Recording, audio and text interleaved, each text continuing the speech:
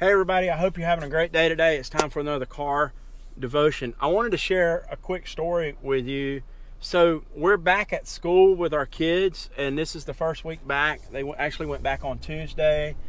And if you're a parent, you know what I'm talking about. You're not quite in the routine.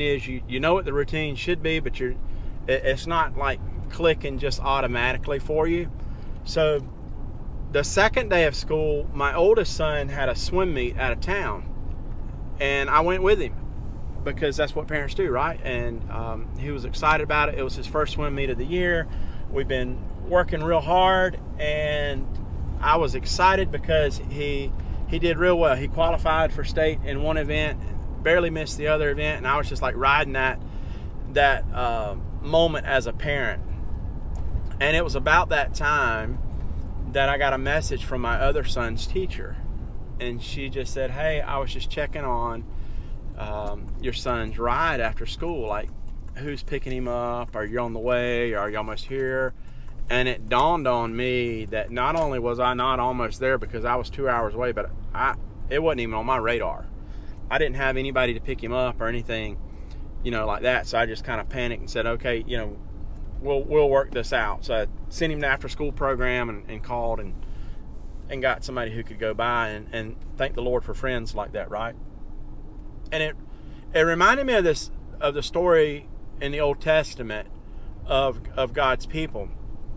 One of the things I'm doing is reading through the Bible in one of those daily Bible plans this year, and I'm doing it with some friends of mine.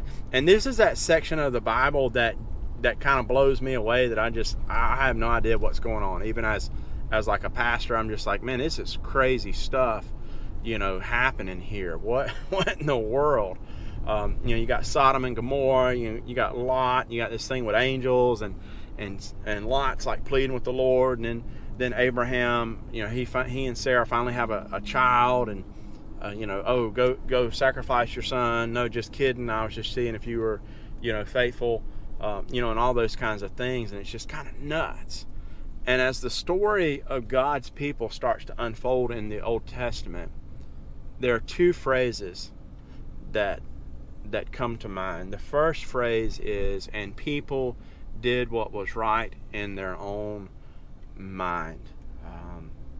When Moses goes up on the mountain, he takes a little bit too long, and so the people of God, the people of Israel, they throw all their gold into the fire, and they say out pops this golden calf, right, that they start worshiping, which is crazy to me, because who worships a cow? Like, pick a lion or something.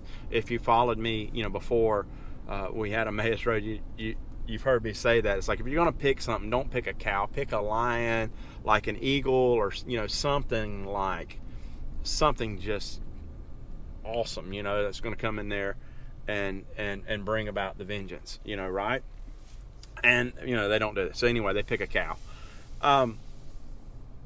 But that's the thing, is like they took their eyes off of God. And then there's this other phrase that comes along in the Old Testament, and it's where God's people repent, and it says, and he will be their God, and they will be his people.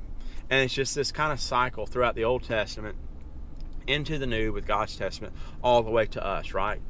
We have those same cycles in our life. We take our eyes off of God, we take our focus off of God, off the things we should, and do the things we want to do, and then we have these moments, and we repent, and we say, oh, never again am I going to do that again. That's the thing. It's like when we take our eyes off of God, we start to make little decisions that we never would have made, and they don't seem like a big deal, and we rationalize them away, and whatever, right? But that's when it happens. It's little decisions that add up. Little decisions can either add up and be great decisions, or they can add up and be just horrible decisions. I watched a documentary one time on people who were on death row. That wasn't what the documentary was about, but they were talking about it in a portion of the documentary. And they had interviewed all these people on like death row and who were in prison just for like heinous crimes and stuff. And the thing that struck me was there was a commonality with all of them. None of them woke up one day and said, hey, I want to be a serial killer, or anything like that. Every one of them said it happened you know, it happened with a little decision, and I made another little decision, and I made another little decision. That's what happens when we take our eyes off God, when we take our eyes off what it is that we're trying to obtain. You know, it's still the new year. We're trying to focus in on our resolutions, right? Same thing, you know, if you're reading the Bible through, we're a week in, right? All of a sudden it's a day here and a day there, and then all of a sudden in June you're like a month and a half behind and you just give up, right? But it's little decisions, right? And so we put things in our lives in other areas, right? Like to remind us, right? Some people have little apps that remind them to drink water throughout the day and just all this kind of stuff. Maybe you've got somebody in your life spiritually who they remind you to do something or whatever. We need to do the same thing, you know, for ourselves, to keep our mind on God and to keep our focus on God. So if not, you're just going to wake up and have made a bad decision. Same thing for me. I didn't wake up and say, well, I think I'll leave my kid at school today. It was all the chaos of life was kind of distracting me. I was distracted with the start of school. I was distracted with my other son's, you know, birthday was this week, and the swim meet, and just all these other things that were going on, and it just kind of fell in to be in that way. So what about you in your spiritual life? Have you taken your eyes off the prize already? Have you taken your focus off of God already? You know, refocus, recalibrate. We're a weekend into the new year. If you need to put somebody in your life to say, you know what, hold me accountable spiritually.